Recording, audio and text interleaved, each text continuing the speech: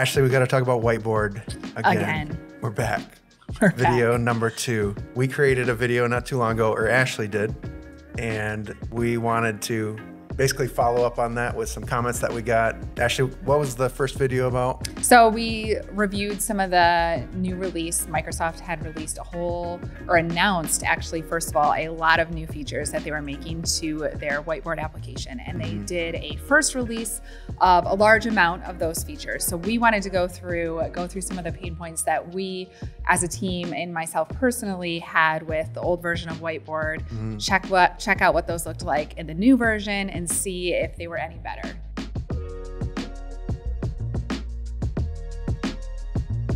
So we posted that saying, hey, look, you know, for a collaboration tool, Whiteboard has improved. It's gotten a bit better. And we got some comments on that video saying, hey, who moved my stuff? This thing is bad. We want the old version back. Yeah, so it seems there are quite a few features that you guys have mentioned that were either missed in the new release or not addressed or completely dropped.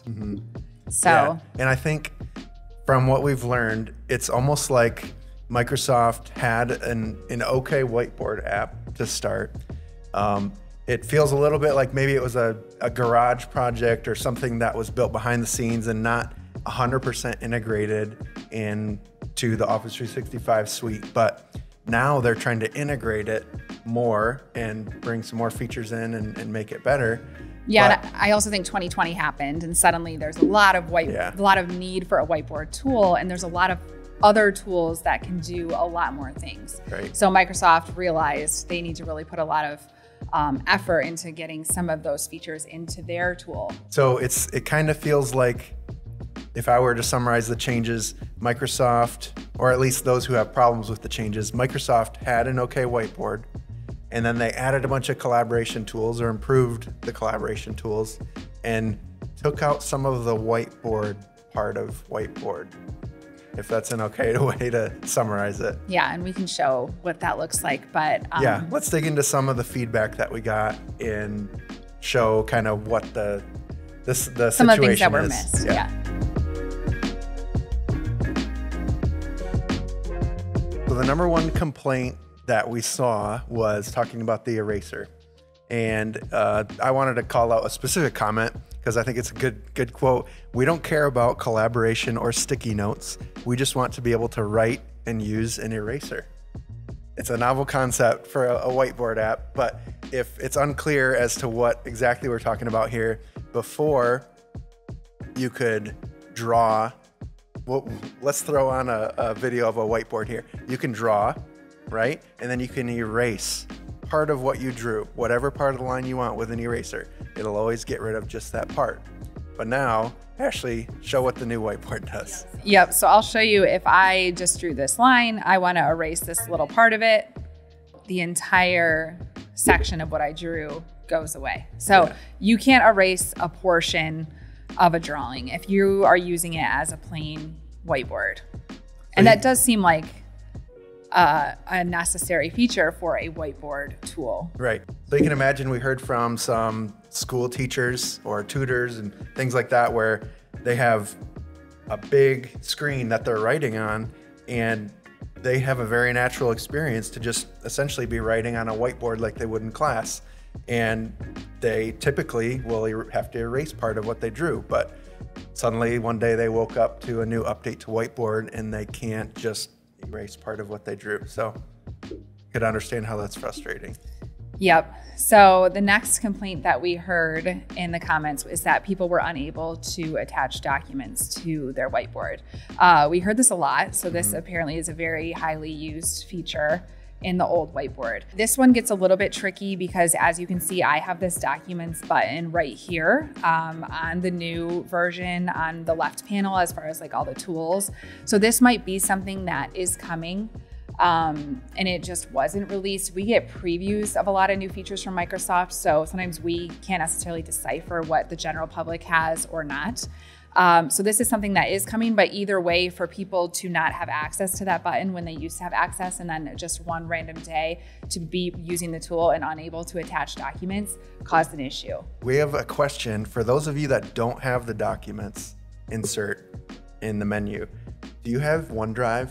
Because part of what this migration to the new tool is Microsoft's getting their ducks in a row and they're moving everything to their environment. And part of that is using OneDrive for storage for documents. So even if you're just using it locally, you're uploading a local document, it ends up going in your OneDrive. So we're guessing maybe one of the issues is if you don't have OneDrive, you can't upload a document. But yeah, hopefully it just comes later. That could be why it wasn't offered. So the next feature that we heard about a lot is similar to documents. It's the ruler tool. So as you can see, I'll show you on my screen right now. Once I hit ruler, it says ruler is coming soon. Well, again, if you're someone who's using this tool frequently and is used to using the ruler, for that to suddenly be gone and not available at all, and it's almost taunting you because you can see the little ruler, but you can't actually use it, that can be frustrating for anyone who is used to being able to use it. Yeah, it's almost like those commercials where the guy's fishing and he's like, oh, you got to be quicker than that. Like the ruler is right there, you can click on it. But yeah, so it was same thing. That is coming.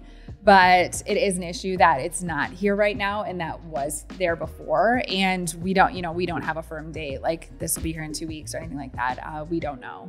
So that kind of rolls into the next. There's one workaround though for ruler that What's we talked that? about. If you're drawing and you have a keyboard, granted, it doesn't work for people that are on a big screen and don't have a keyboard handy. But if you hold Shift, we'll show you can draw a straight line. You can draw a straight line. So just can't measure it though. Kind of a workaround for now.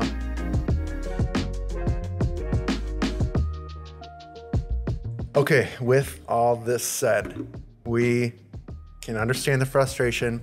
We also understand from a software development perspective that there's some challenges with rolling things out, and there's never a super clean way. But we do have some suggestions both for Microsoft and for you guys as far as how to move forward, how to think about these changes going on, and how best to move forward. So first is tips for Microsoft. Microsoft, if you're listening, don't launch it without full parity, especially if you don't want to upset users, right? I get you can't always not upset everyone, right? Yes. Someone's bound to get upset at some point. Yes. But it's a super bummer to wake up one day, have a mission critical tool that does not do what you need it to do because of lack of parity. Yeah, so sure, there are new features released, and so that could be considered exciting, but if it doesn't have some of the basic features of the original version, that does seem like a miss and a launch of a new tool. Yeah. And the other issue piggybacking to that is that users don't even have access to the old version. There's not an option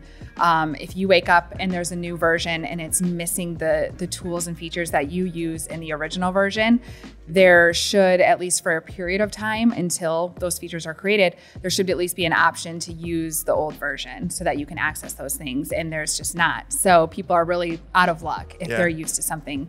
Which is odd because we've seen in a few tools that Microsoft releases where it's like, hey, you're using the new experience. It's this little switch, and it's like, you can click here to switch back or something like that, and then they can go back to the old app. Yep. Right.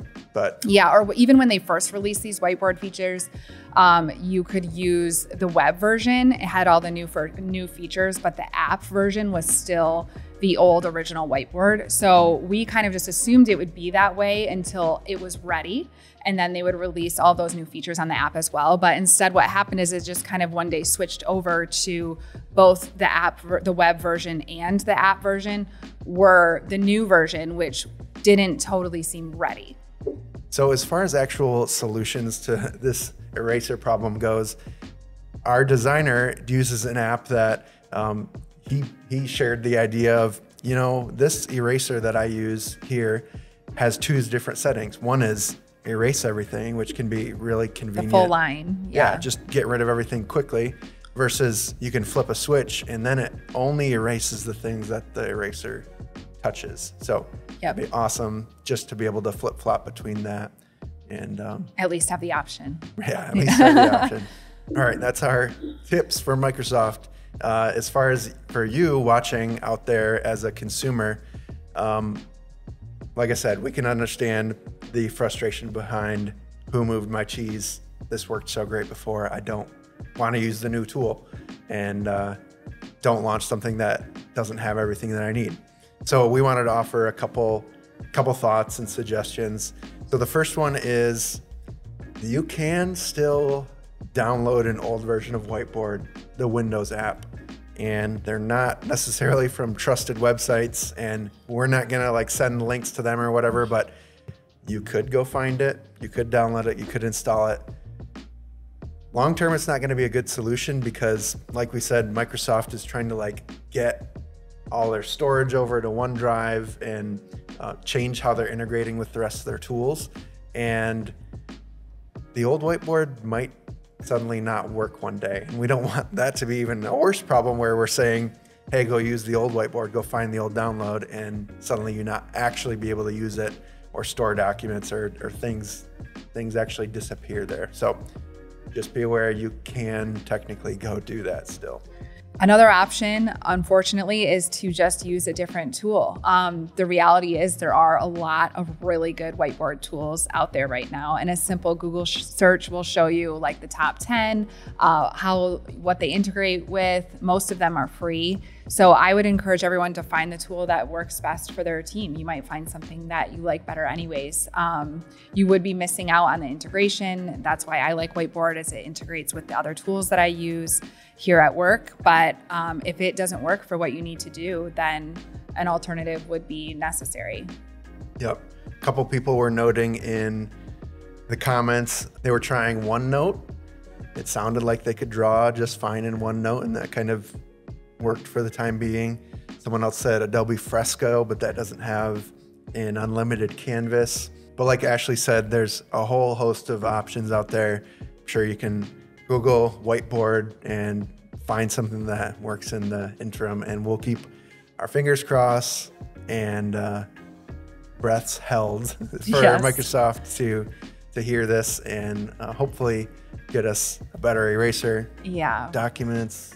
We do know there's a couple other big updates in the wings for Whiteboard. You know, they've announced collaborative cursors, all kinds of tools way back in the fall when they announced all these other things, and those still are on their backlog. I think there are some release dates in the summer, so we'll just stay tuned, keep watching. Hopefully those features come back to us soon, and we'll see what other new ones come out with them. So interested in any thoughts you have on this topic, leave a comment. If we didn't address anything, shout it out and we'll be sure to share. And hey, if you want other videos like this, make sure to check out our channel, like, subscribe, do all those things, and we'll see you next time. Thank you.